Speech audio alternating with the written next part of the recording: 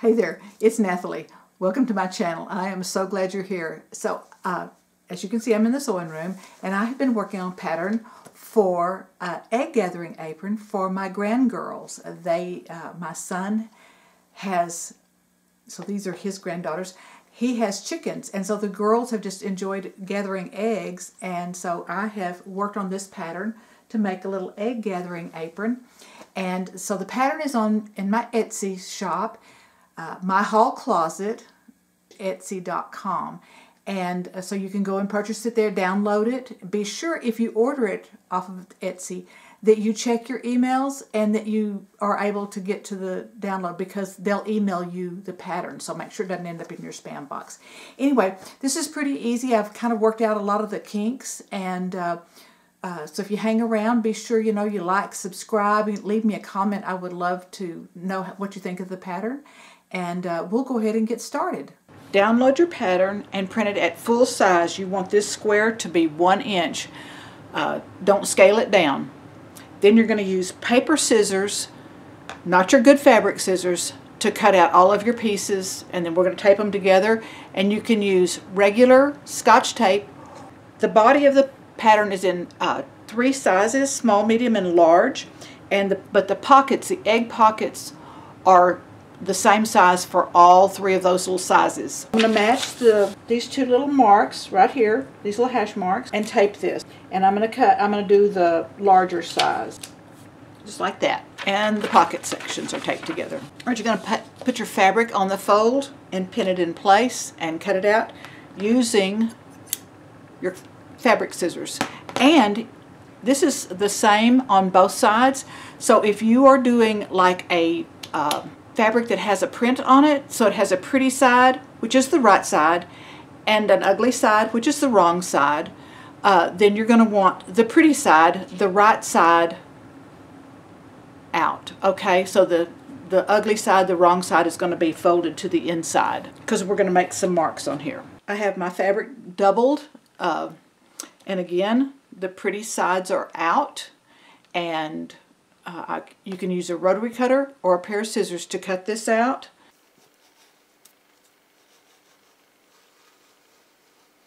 I'm going to use a white water-soluble marker to transfer my marks, my placement lines. So I'm going to make a mark here, and then move this over, and here, and here. And I'm going to do the same thing on the other side. Now, with the other side, you got to kind of see through here. Like, let's see how we're going to do this. Right here. Make sure my head's not in the way. And here. And you can measure this if you want to just measure this. You can use a ruler and measure up here, and then transfer those marks to the right side of your fabric. Then I'm going to open this out. I also want to mark my middle. Use my ruler and my white pen, my pencil, to mark all the way across. Do that on both lines. Now to mark the egg pockets, I'm going to use my Frixion pen. This is a heat erasable pen, and these heavy lines are going to be the stitch lines.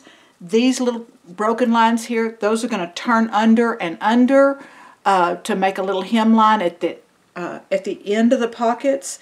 And this is going to be marked from the right side, on the right sides of your fabric. This will end up having a hem at the top of this, and then this will have a hem on the side. But don't worry, we'll get there. So I'm going to use my Frixion. I'm going to mark on the right side of the fabric. These are going to be the stitching lines. Don't snip real deep, but just deep enough so that you can see it. We're going to have a 1/2 inch seam. I'm doing the sides first, and I have them turned under 3/4 of an inch, and then I'm going to turn under a little 1/4 of an inch, like that. This one is already ready and pinned. Move that pin out of the way, and I'm going to stitch close to this edge.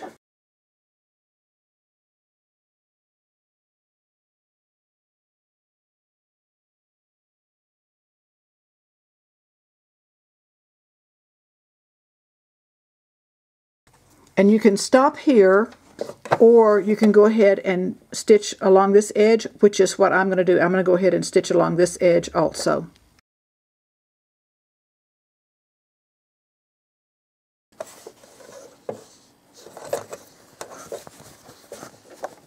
This is the bottom turned up 3/4 of an inch with a 1/4 inch turn under, and I am going to back stitch this one.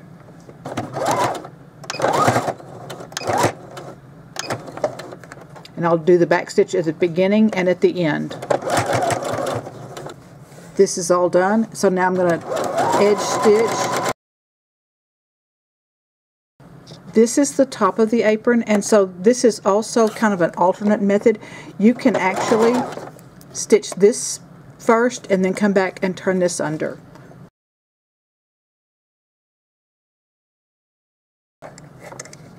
And you can pin this under, or you can just turn it under with your finger.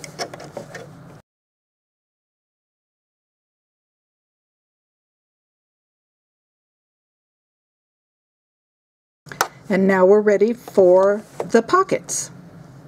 This is the wrong side. This would be the right side, or the pretty side if this was a print. I'm going to turn this under a 1/4 of an inch and then another 1/4 of an inch. And so there's where I've turned it under, and then turn it under one more time. I've changed my thread color, obviously. You could do a decorative stitch if you wanted to. If you wanted to serge that edge and only turn it under a 1/2 an inch, you could do that. And you're going to do this before you make the little box pleats.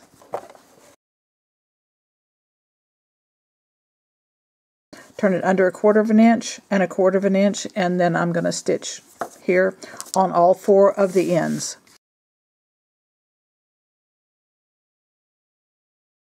And no need to back stitch this, because when we attach it to the apron, we're going to back stitch it then.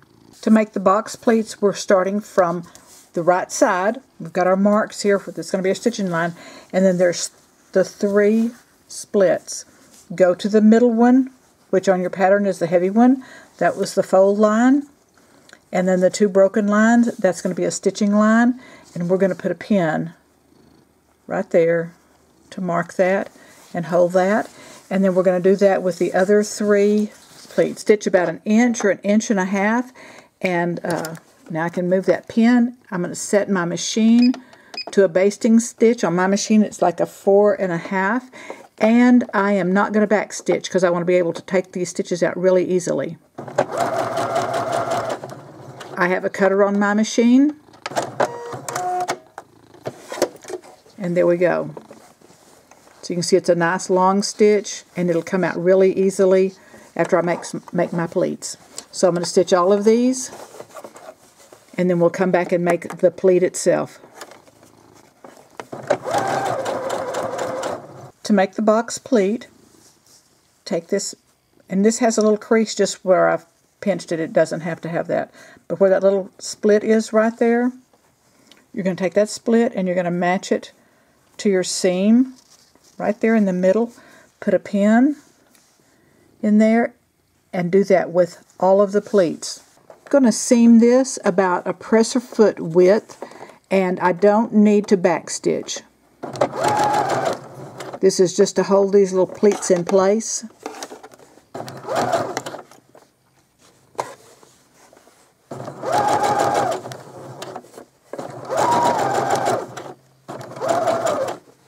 This is how it looks from the back side, and this is how it looks from the front side. Looks like a little cheerleader skirt. Next, match the center of the egg pockets to the center of the apron. There's my center mark. I'm going to do that and line it up on the placement line. We're going to do a 1/2 inch seam here.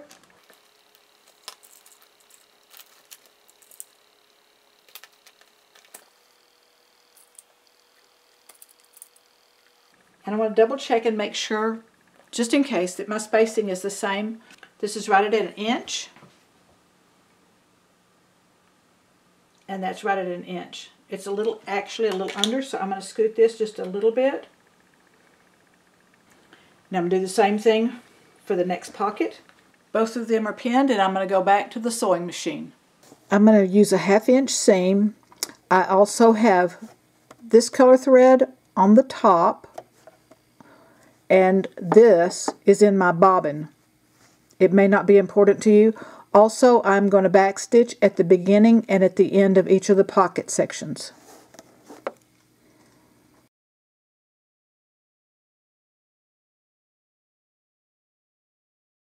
And then I want to make sure that I stay on my the placement line with the edge of my egg pocket.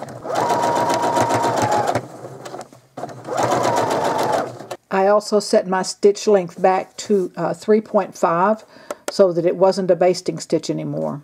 It's all stitched in place, and now we want to turn this up. And I still have my center mark, so I'm going to take this little line right here. Let me zoom in so that you can see that. This little mark, I want that to be on my center. And pin this, and we are going to stitch from the bottom to the top, so I'm going to run my pins pointing this way. And I want to measure and make sure this was like an inch.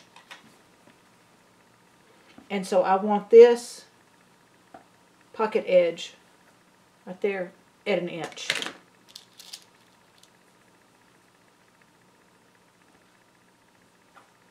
I'm going to pin this, just smooth that up like that, and put a pin. Come over here, do the same thing. This is an inch.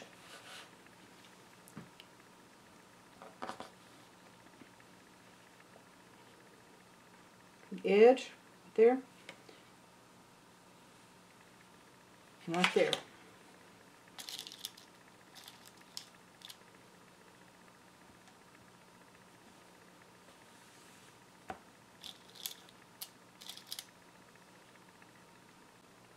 We'll repeat this with the bottom section exactly the same way. Find the center mark.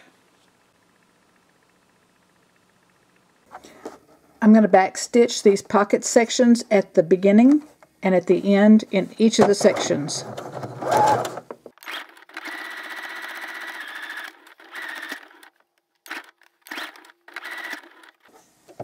And I want to tuck that in just a little bit.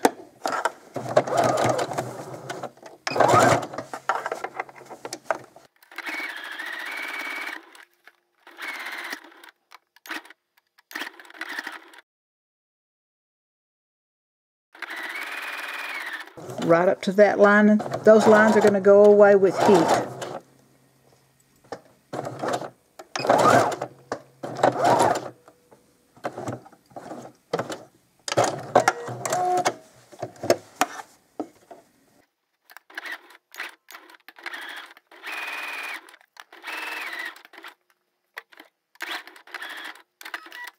With the basting stitch, it's really easy to release these pocket pleats. Kind of give it a little pull here to release some of the thread. Give it a pull. Get the other thread out. That's how easy it is. Cut 2 pieces of the bias tape at 44 inches. I'm leaving a 1/2 inch on each end for a turn under to finish the end. Then I've marked for the straps, for the neck straps, at 12.5 inches and put it with a pin. I'm going to take the body of the apron, turn it to the wrong side, pin the bias tape to the wrong side of the body of the apron, and we're going to stitch in the ditch of this fold, and then we'll trim and then fold it over and do a top stitching. Also, if the ties are too long for your little one, just go ahead and, you can try them on before you finish this off. If it's not going to be for a gift, it may or may not matter. I'm right at the top of the apron, and I'm going to back stitch this. That'll give it just a little extra support in the neck area, and I'm stitching in the ditch.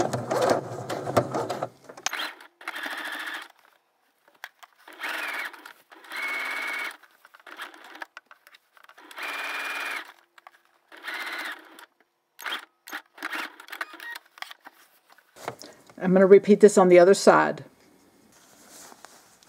Trim a little bit of this excess Don't get too close, and be careful don't cut your stitches. It doesn't need to be a big trim, just a little bit. And not the whole length, just the armhole area. You can open your bias tape all the way out with right sides together.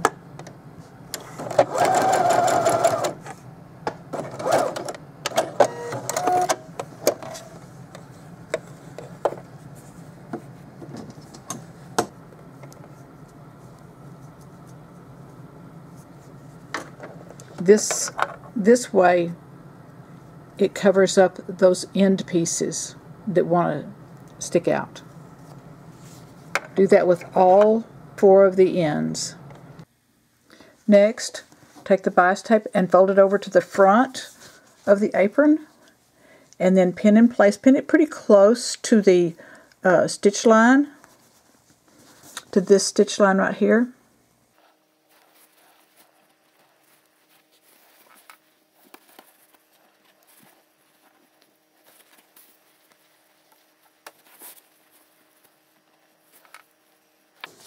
We're going to do that on the other side, and then we'll be ready to stitch. It's almost done. I'm going to stitch close to the edge. I'm going to make sure I catch both of these folds.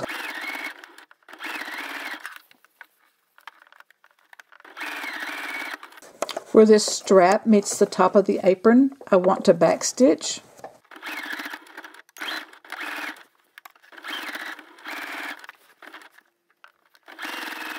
And where I'm coming off at the waist, I want to back stitch here also.